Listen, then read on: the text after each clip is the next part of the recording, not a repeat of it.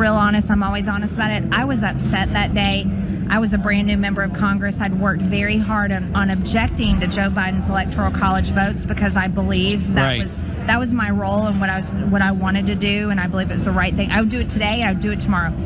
But I was very upset. I never expected anything like that. And when it happened, I thought, this is Antifa, and no one can convince me it was so-called Trump supporters. Right. But and we know there's a lot wrong there, and I cannot wait for real investigations. Is that what's going to happen? Yeah, we will do real. But let me say this though. Yeah.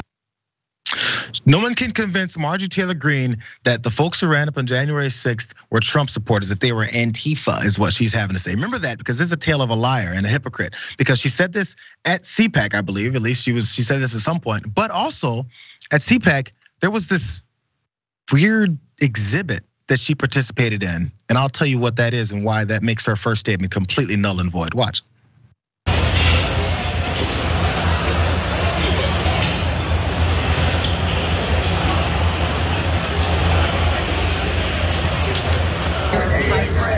And forgive us our trespasses, as we forgive those who trespass against us. And lead us not into temptation. By the power of God, cast into hell Satan and all evil spirits. Release this bondage that's going on in our country and upon Brandon. In Jesus' name we pray. Amen. Amen. Amen. You guys see this creepy intersection of political, I guess, protest along with religion? So you're praying for a guy who's not really in prison, acting like he's in prison with a MAGA hat on and an orange jumpsuit. And there enters Marjorie Taylor Greene kneeling in front of him to help him pray. Or is it to get that photo opportunity to make these crazy folks outside believe that you actually give a damn about anything that they're saying? What does God have to do with trying to get criminals out of prison? And here's the hypocritical part, you guys. Remember that first clip we just ran? No one can convince me, Marjorie Taylor Greene, that those folks who ran up on January 6th were Trump supporters until I see one in a cage acting like he's been imprisoned and I'm gonna pray with him.